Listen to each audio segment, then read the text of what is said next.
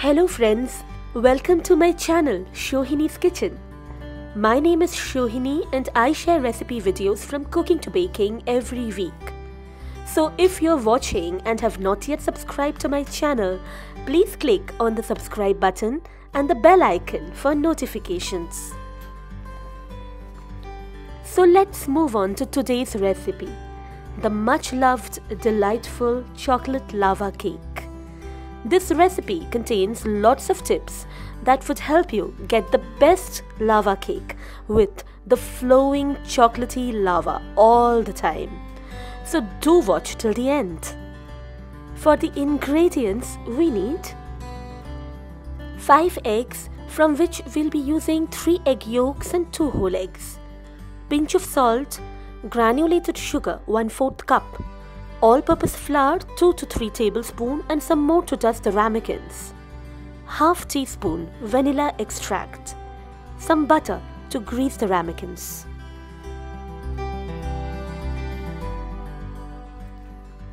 We also need 6 ounces or 1 cup of semi-sweet chocolate chips, half cup of butter or 1 stick of butter and some baker's chocolate. This recipe will make 4 chocolate lava cakes if you're using small ramekins like these. Now grease the ramekins with some molten butter and dust them with some all-purpose flour so that the lava cake comes out easily once it's baked. Now this is a little tip of separating the egg yolks and the egg whites. It's a very simple tip and very neat as well. We need 3 egg yolks and 2 whole eggs. The egg whites you can use in a lot of other recipes. Now we will beat the eggs on high for 1 minute.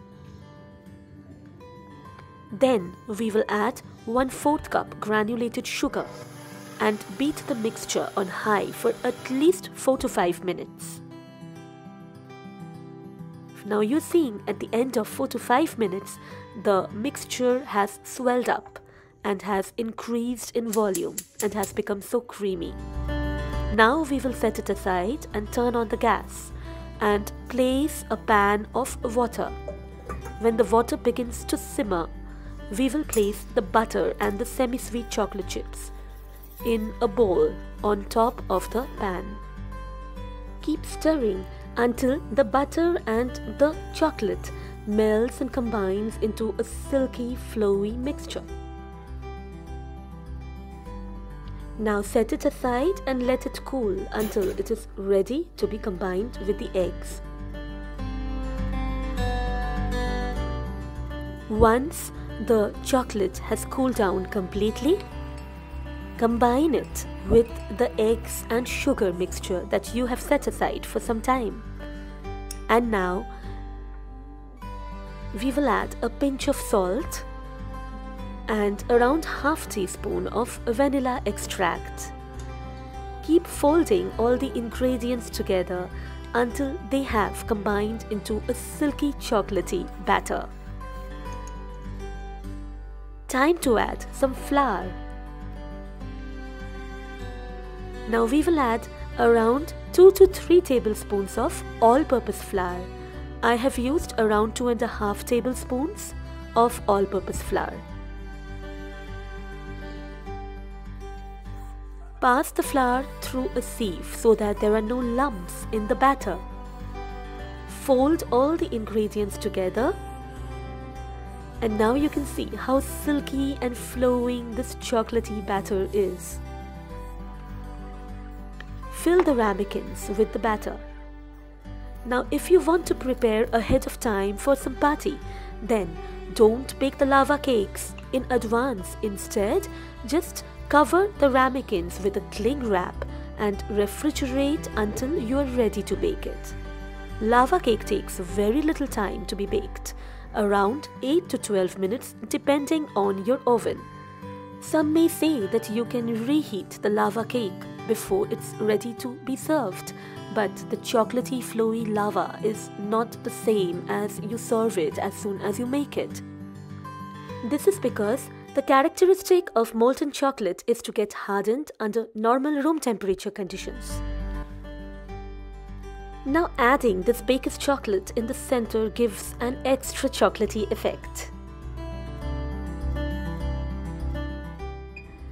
Now, preheat the oven to 450 degrees Fahrenheit and bake the lava cakes for at least 8 to 12 minutes. Now you will know your cake is ready when the outer crust of the cake has hardened and is barely wobbly.